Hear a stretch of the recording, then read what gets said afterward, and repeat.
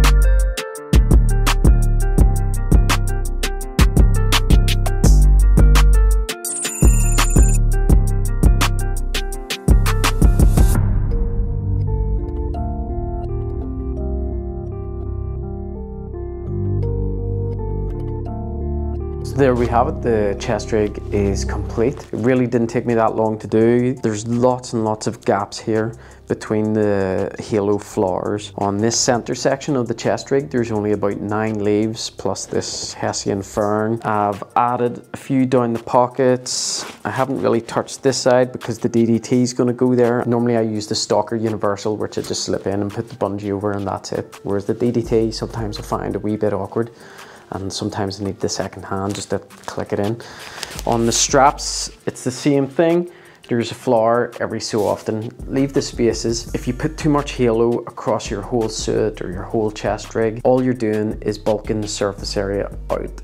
but what you want to do is put some halo here, leave a space and put some here and create this real distorted shape. This will cause lots of shadows, lots of contrast, and that's exactly what happens in nature with the shrubbery. So I could add some raffia to this, but I'm not going to bother. I didn't feel that it needed it. For the forest scenario, I probably would use the kind of darker brown raffia as opposed to light, but if you're in the grassy area, grassy green and brambles, I would probably try to go for a lighter raffia. So that is now complete.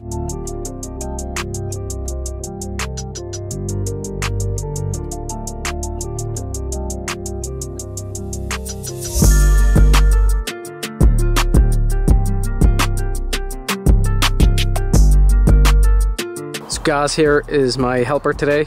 Say hello, Gaz. Hi.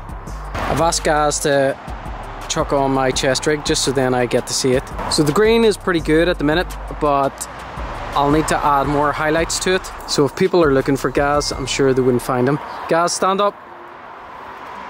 And there he is. So the sun's setting and things are getting dark. And I'm still a wee bit unsure about these Norwich leaves. They're still pretty darn bright. These two are very, very good, but I'm not too sure about this here one.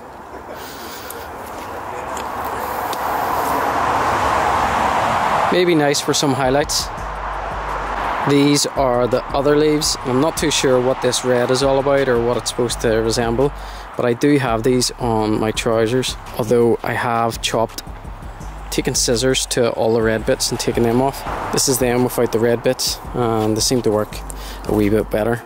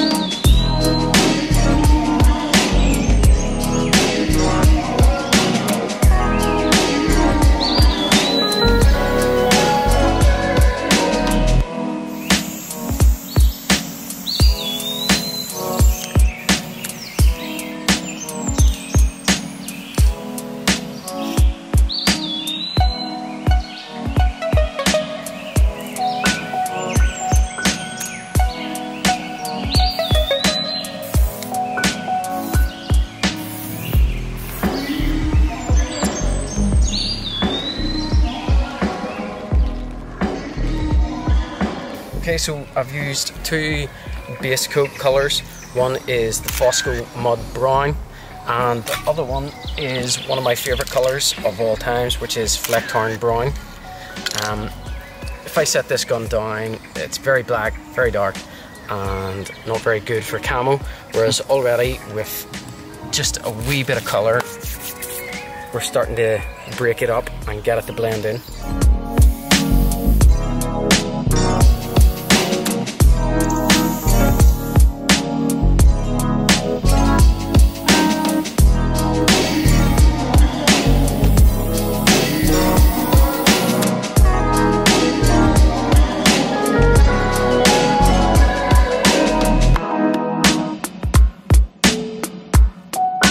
I've added my highlights with some breakup pattern, just using some leaves that are torn and give a nice shape. I do the highlights, but they're way too bright. That's okay, it's just for the breakup.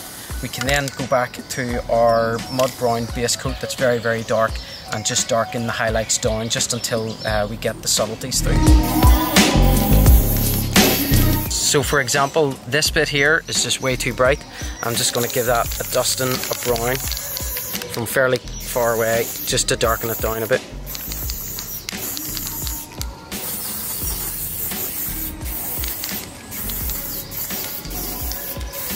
Just to show you the difference, this is it obviously unpainted and this is it painted.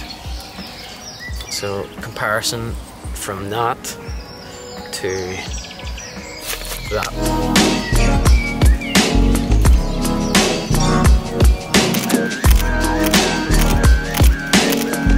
The contrast for me is the difference between like a body shop or a car spray painter that like takes perfect spray paint and takes perfect surroundings, perfectly clean. I, on the other hand, don't bother. As you can see, I've just turned the gun over and it's picked up all this dirt.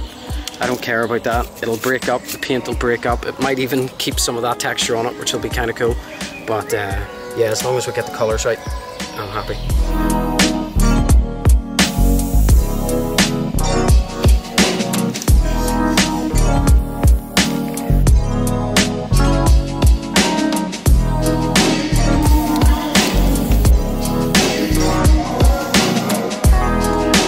That's the gun kind of painted. I'm not going to worry too much about the mags right now. I might tape them up, I'm not too sure. But I stuck the mag in just to help control the overspray from the paint getting up into the hop unit and the barrel and things like that. So yeah, I'm going to set this down, let it dry. If it gets dirt on it, I don't care. But it is what it is. Come on, we'll check out the suit then. So the suit, I've added a lot more browns to this year, instead of keeping it green. But instead of using my brown Chestrig, I'm using my green pen cut, and it is over there.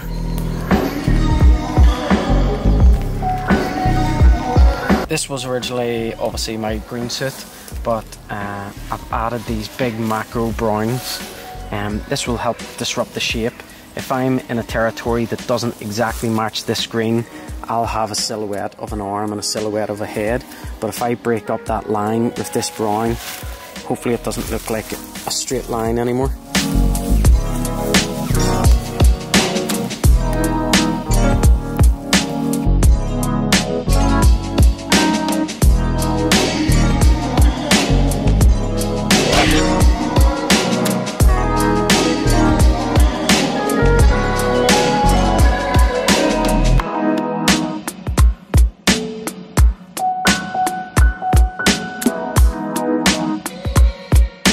So the gun is lovely and brown, but as you can see, there's no green on it.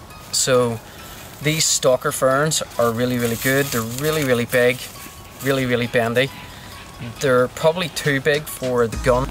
So what I might do is snip the tips and stick them through the rail system. The other thing I really like to use is Lecovert's modular bungees. These are really, really fast for crafting your guns. So at the minute, it's obviously very brown and we want it to adapt a lot more green. So this should take literally about 2 minutes to do, if even. So you get them in various strands, various lengths, and you also get a few modular kind of hair baubles like that. The hair baubles are great for the likes of your mags. You just slip them on, and the other place that I quite like using the hoops is the likes of your scopes. They literally slip on, and already as soon as I put that down, it's starting to get a lot more blended with the green. So my brown suit here has quite a bit of brown, but also quite a bit of green, and this is how I want my MTW to look. So this should be really easy.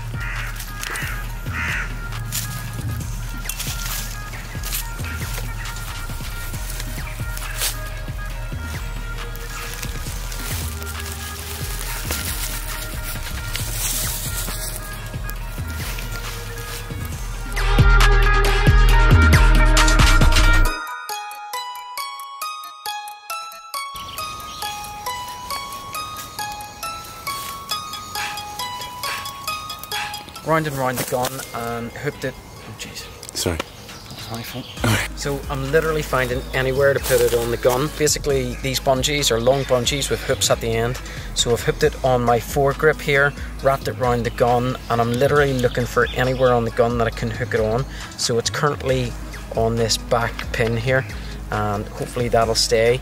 If I don't want to do that and I want something slightly more permanent, what I'll do is I'll add a wee cable tie here and put the hook through the cable tie, and that'll hold really nice. Well, all in all, that's the gun now finished.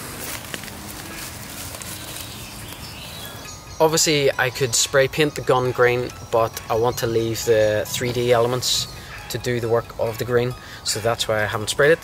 The other elements that I could add are these stalker ferns that I mentioned before. These here have a bit of copper wire through them, so you can literally mold them whatever shape you want. So I can either cable tie them on, or I can grab a bungee and feed them through, just the same as natural veg. That'll give a really nice breakup and lots of depth to our rifle.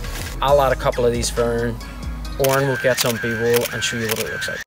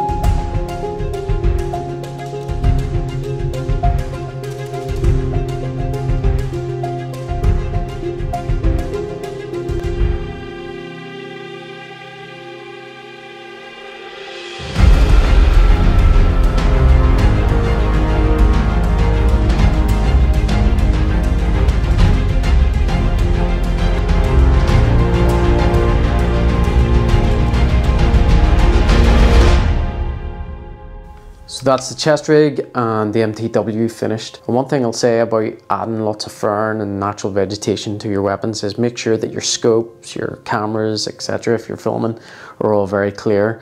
The covert bungees are nice and tight, so they're probably a really good trade between camouflage and keeping your weapon nice and clear. Obviously the fern are very bulky, and natural veg can be very bulky, so it may get in the way, but that's always the trade. Are you wanting to add more veg and fern, etc., to hide yourself, or are you just wanting to camouflage yourself, which is a lot more lightweight? That's up to you guys. So I hope you enjoyed the video. If you did, please like and subscribe. I've got loads of other videos. If you're new to the channel, hit that notifications bell and check out my other videos. Peace.